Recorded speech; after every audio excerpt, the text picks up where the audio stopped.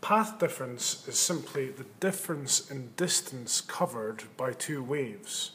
It's like both people leaving to get to the finish line, and one person has travelled 15 kilometres, another person has travelled 20 kilometres.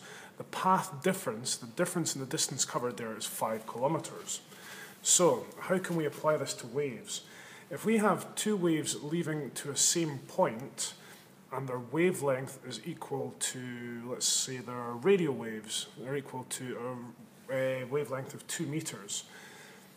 Doesn't matter what direction they're in, the main thing is the distance that they've covered. So we have here, this radio wave has travelled 10 meters.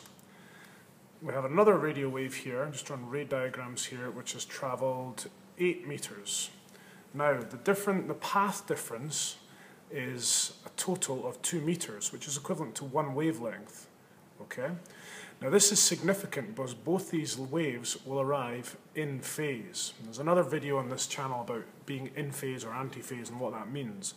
So these waves are arriving in phase with a path difference equal to 1 wavelength, so they will interfere constructively. So what does this mean in terms of the sorts of exam questions we're going to get? Now, we have here a microwave emitter, and it's going to have a wavelength, the waves will have a wavelength of 4 centimeters. Now, when the microwaves are sent out, they travel different paths. Okay, so these microwaves have traveled 24 centimeters, and let's have another 24 centimeters. The microwaves on this side have been emitted, and they've traveled let's change the colour, make sure it's readable. They've travelled 20 centimetres, followed by another couple of differences. Let's have 22 centimetres and 16 centimetres, all to get to the same point.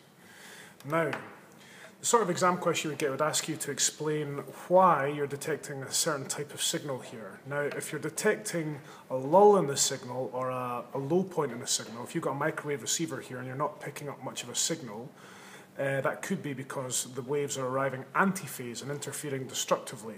If they're both arriving in phase, they've travelled, if their path difference is equal to a multiple of their wavelength, then they will arrive in phase and interfere constructively. So what you've got to do is just total up the distance the two waves have travelled. So here we've gone 24 and 24, that gives us, this wave has travelled 48 centimetres. This is equivalent of, that's 12 times the wavelength, okay?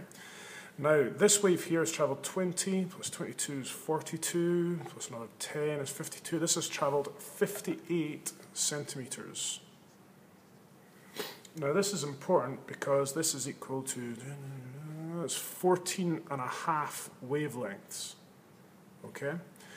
Now these are significant because they are half a wavelength out of phase.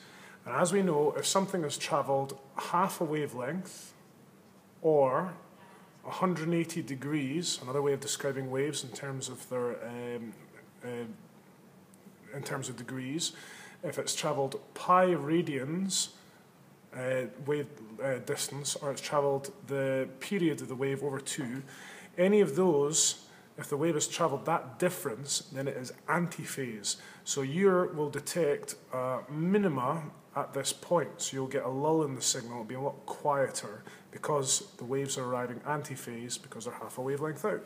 That's path difference.